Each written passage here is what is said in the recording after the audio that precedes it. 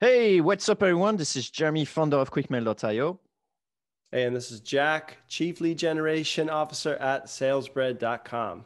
Today, TearDown. there you go, TearDown. But a different teardown, a paper teardown.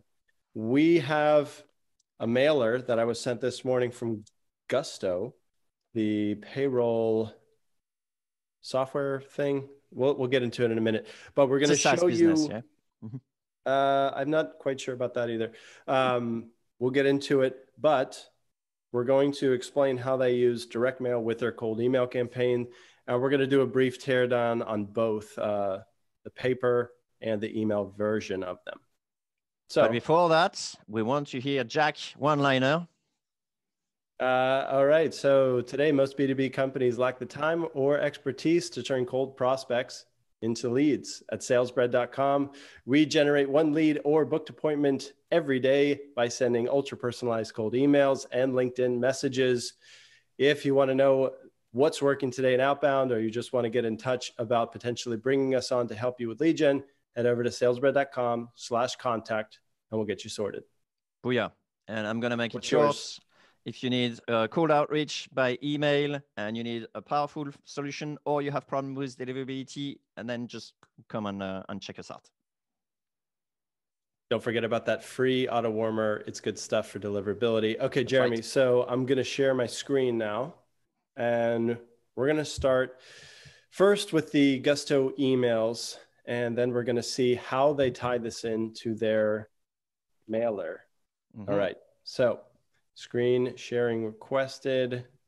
Here we go. Can you see me? Yeah, if you can zoom a little bit on this, that'd be cool. Can do. All right, let's zoom. I see a dog. You do see a dog. Yeah. So here's a read through. Thoughts on Gusto as a subject line. Hi, first name. I know these sales emails can be a little awkward. So here's a picture of our company dog, Finley, standing on a desk to break the ice. Now that we're old friends, if you had to give your current payroll provider a score between 1 and 10, what would it be? If you didn't just yell 10 at your monitor, here are two very simple, very good reasons why we should have a quick conversation about moving companies' payroll to Gusto. Things move faster on Gusto. Running payroll takes anywhere between 36 seconds and 10 minutes. I promise to include another picture of Finley in my next email. Looking forward to filling up your inbox with pics of this cute dog, John. All right, that's email 1, full of John's attempt at humor. Let's see how we did on the follow-up. Thoughts on Gusto as a subject line. So they're replying to the same thread. Hi, Jack. Any thoughts on that question mark? P.S. Finley brought in a friend to work today, and I just had to share. Okay, so a lot of humor. For the listeners, we see a picture of two dogs. Basically, the dog from the previous picture plus another dog that is in different color. And I should point out that these are French bulldogs, in case any listener is a fan of the breed. All right, so it's time to do a little tearing down of the email. Right. So let's start with subject line. What do you think, Jeremy? Thoughts on Gusto. I don't know Gusto, potentially. So I'll be like, what's that? Maybe pick up my curiosity. Maybe it's a good thing. I don't know. I would open. Would you? Well, they're leaving it to chance that the word Gusto is going to do the job, right? So I'm not typically a fan of this. I would have labeled it closer to this payroll theme they have going along. Although maybe they tested some variations, and I know for a fact that payroll, that credit card processing, that world is blood red ocean, right? So maybe they're like, let's go a completely different angle. And if that's the case, nice. But I do not recommend just hoping someone's heard of the brand or. But honestly, you could just do thoughts ? You know, that's also something you could try. And that way you remove the jargon, remove, kind of thing. And it looks like, hey, I want to pick up your brain on something. It's like question mark, right? Yeah. Something. Plus it's tough. This word is, it's not only a brand. It's also an English word. They even define it at the bottom of the email here. How to pronounce great enjoyment, energy, and enthusiasm. So it's like thoughts on Gusto. Hey, Gusto's good. You should have it. I don't know why it's relevant. Anyways, okay, cool. So They went very strong on the humor angle, but I think in order to use this, you have to have everything else perfect. I think just David Ogilvy is quoted many times saying, "Don't be cute, be direct." So I'm going to listen to David and say that's probably something I would never put all my money into. So, and yeah, what do you think? Yeah, I do agree 100%. At the same time, we also have to keep in mind what's the audience, right? So Payroll managers. Yeah, exactly. Are they the most funnier people in the world, or or do they crave for, you know, distraction and being funny? Like an accountant, for example, they're just like looking for like, can we go straight to the point? Please, please, please, you know, kind of thing, because they're being charged by the time. So is the account manager or payroll manager the same sort of thing? I don't know, right? That's something you figured out by doing your testing. But I do remember that when I was reaching out to employees, they crave the distraction. So depends what type, right? I think that's a great note here. So maybe if you are going after employees, so and that for me means lower than C-level, maybe even lower than VP, because you'd like to think those execs are jerks. Not jerks, no, just preoccupied with more important stuff than distracting emails. But yeah, lower that this could break through. So let's actually pay attention to the value props that they included. And we read through the email. There's a lot of, you could call it fluff, but it's jokes. It's humor trying to get through to that person on the other side of the screen. If I fast forward to the good stuff here, they're pointing out, like I mentioned, 2, quote, very good reasons. One is they're saying speed. You can run payroll faster. And then 2 is they will include another picture of the dog in the next email. Yeah, I like this one too. It's basically a promise that I'm going to fulfill one of my promise. This is what's going to happen. So it's pretty cool. I wonder if you actually reply to this email, do they reply with the picture of the dog, or is it just for their follow-up sequence? You see what I mean? It's like, hey, you promised me a picture. Where is it?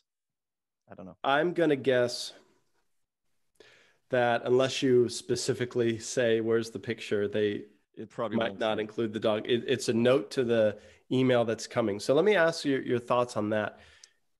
Is it a good idea to tell people that you're going to follow up again with them in the first touch? Yes. And I believe yes. Obviously, we can argue, you can argue no, but I believe yes for 2 reasons.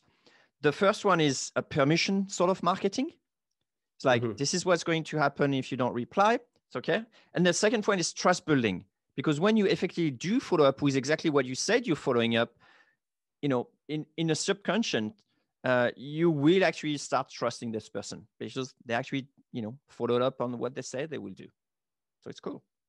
Commitment and consistency is at play here. One of the psychological weapons of influence. Plus, you know, why would you want like a cute dog picture? Yeah. So I can't let Gusto off the hook that easy. No, I agree. Because what is the call to action? What is the that should be a PS. I do agree with you. There's no call to action. Yeah. If anything, it's the question is about is at the top. That's weird. That threw me off actually. Like what asking do you mean? A question in the middle of the email. Not this one, sorry, the other one. Like you have the picture, you have the sort of like breaking the ice. I do like that they say like, this is to break up the ice. It's like, okay, I give you a pass for that. You know, even if I'm, you know, this is not so funny maybe for me, then okay, I give you a pass. I'm more of a cat person, for example. But then here it's like, they say, oh, now we're all friends, whatever. If you give your current payroll provider a score between 1 and 10, what would it be? And it's like, it's in the middle of the email. I'm not really sure who you are, where we are. And it's like, it's kind of like awkward in the order, if you see what I mean. What do you think, Jack? What do you make of it? Yeah. So number one, it is black and white, missing a clear call to action. Yes. If you could even call this a call to action, I'm sure it's not. It would be better off. You always need to end a cold email 99% of the time with a question mark. So I'm going to ding them on that. And you're going to see a similar theme when we review the mailer with call to action. I'll try not to let the cat out of the bag here. But yeah, this would have been a lot better if they just ended it.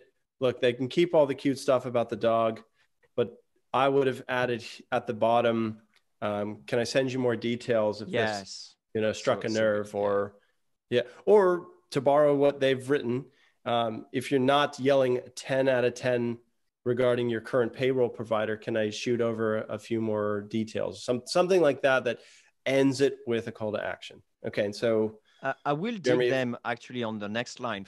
It's fine to say I promise to include a picture of the dog in the next email, but it's not cool to say looking forward to filling up your inbox with pictures of cute dogs. It's like, that's fine, but dude, my inbox, I'm replying to like 50 emails every day. I don't want some idiot to actually fill my inbox even more with like pictures of cute That's dogs. where you have to be very careful with humor, because it can backfire super easily. It's very hard to deliver humor through. Well, that's fine, because in cold email, I don't really think you should lean on humor to get the reply. So if you don't you think you actually help your brand to some extent, like to give like a less drastic, especially in those environments where keep it light, like a bank, keep it like for light, example. But you're not a comedian. You know what I mean? You're sure. there to start conversations about a product or service, period. Sure. One thing you have to keep in mind as someone who sends cold email is like you're always representing, whether you know it or not, the brand that you're emailing from. So for example, if you are a bank and you're emailing your customer and then you're staying like super formal, this is what people expect. But if suddenly you're a bank and you're actually sending like a humorous type of email, then it's like, oh, that's different. That's like interruption, sort of like not expected. So I'm curious what's going to happen, kind of thing.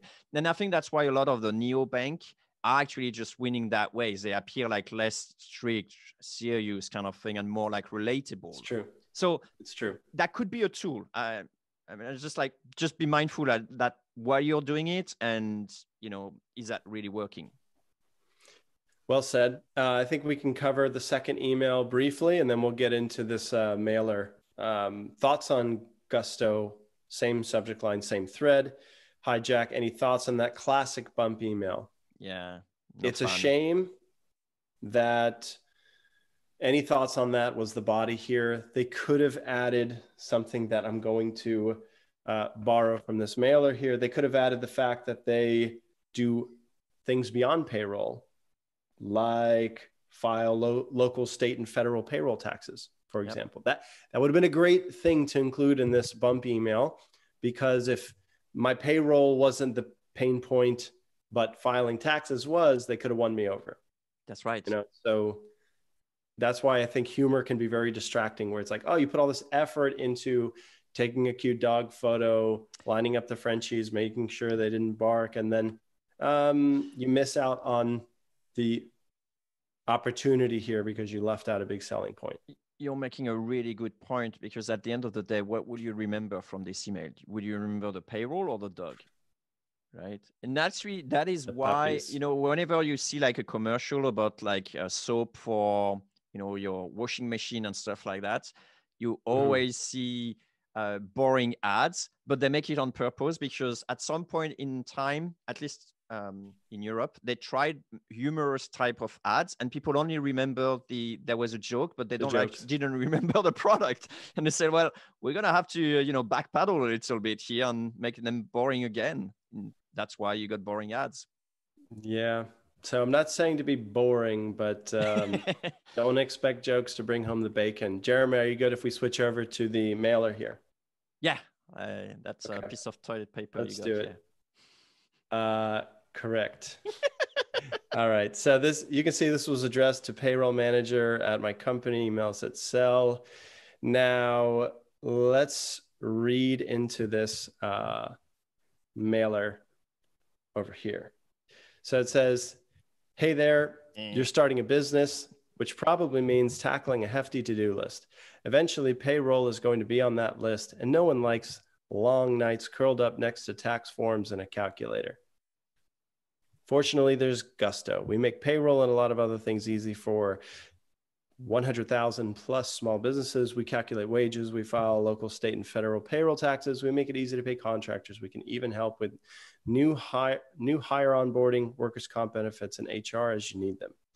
Starting a small business hard enough. Let us make payroll easy. And then they have, weirdly, the first name only of somebody that I doubt works at the company. With the last name. It's probably A/B testing pictures of people. Yeah, and who did they pick?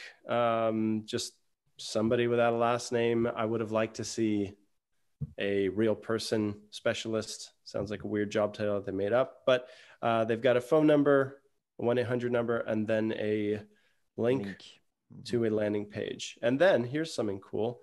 They threw in a testimonial. Without Gusto, I'd be lost. They've made my first business foray an amazing adventure and kept me from horrible mistakes.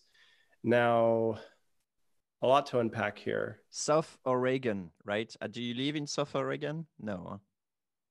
Bummer. Wouldn't it have been great if they could have matched my state or city with a testimonial? If they have over 100,000 business owners, don't you think that's possible? Mm-hmm. Mm-hmm. Well, in fact, that's my next comment is that what's more important, saying you got 100,000 customers, or do you have 20,000 in your state? I don't know.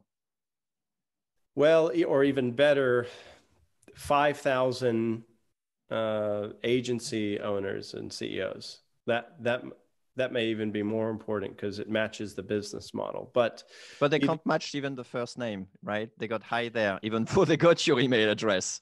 So clearly, that's the personalization there is lacking a bit. So I would note, if you were going to do a mailer campaign with cold email, have the data talk to each other. You've already gone through the trouble to find the first name, company, email.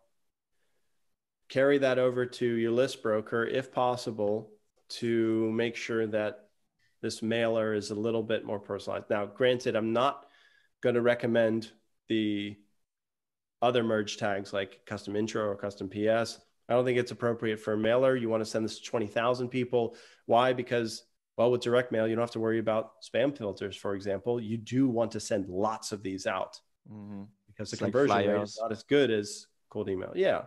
So there's that. There's a personalization element. I think you appreciated the intro paragraph. Is that right, Jeremy? Let me read it. You started a business, which probably means you're tackling somehow. I think they do a pretty good job at setting the pace as to what they are talking about. Here we don't have any funny dogs anymore. We just going straight to business. You do though. No, it says no one likes long nights curled up next to tax forms and a calculator. I think that's okay. I don't think that's necessarily humorous. No, but it's more painting a picture in someone's. Maybe that's my American. Okay. I'm here to tell you that is a joke or an attempt at a joke, because you wouldn't curl up to a calculator. Yeah, and yet another reason to probably skip all that joke nonsense, right? But notice this is problem, agitate, solve formula here. So it's you have a huge to-do list. You definitely don't want to be spending all night with the calculator. Solution, fortunately, there's Gusto. So pretty classic formula here. I think this is a great intro. I'm fine with it. I actually am so happy that they listed all the things they do in one paragraph. This could have been 2 or 3 follow-up emails. It's true. With follow-up by mail is harder, right? Physical mail. So you kind of had to put some more stuff. You have to put it all there. You have to put it all there. But what they are still... Multiple pages? What do you think? Yeah, there's a back to it. I'll share what it is for a second. But no, I think it's important to include more in a mailer. They say long copy converts. The more you tell, the more you sell is the saying. But they still skated around a call to action.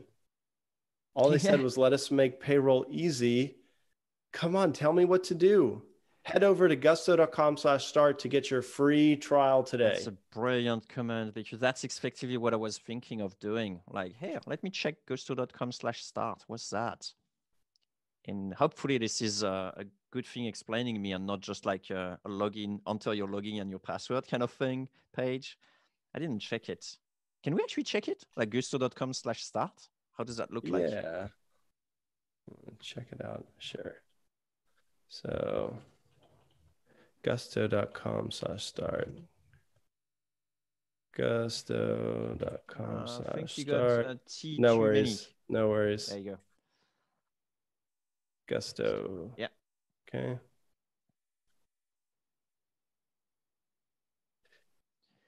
Okay. Here we go. We got a page that so they did it well. See how Hold on. easy Are we going to do the payroll? landing page teardown? No, but it's just like the idea of like, not? what's the funnel? Because here, what's kind of nice is they start with a question.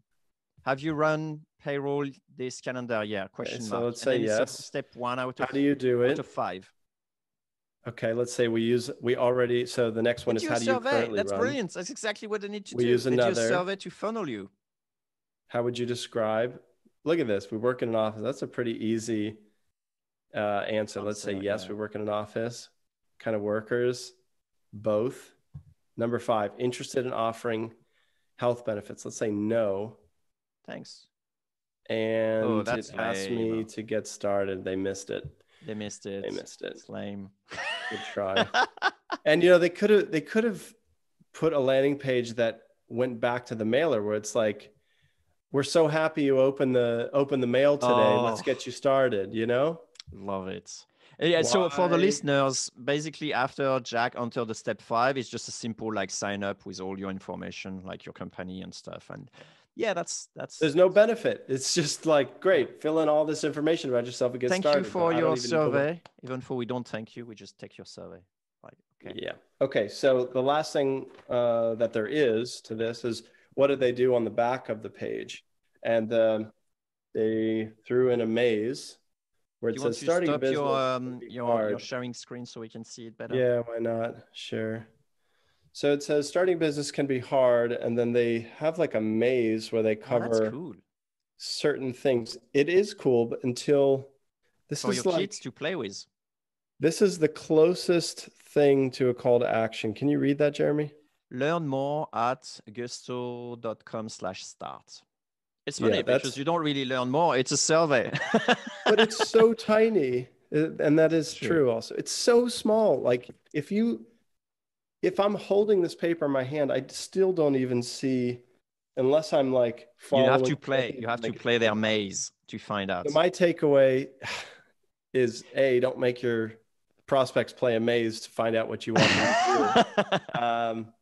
And B, just be very clear. People are going to have a need when they receive your cold email or your LinkedIn or your mailer or your radio. You have to tell them what you want them to do as the next step, or else you're leaving them hanging. Okay.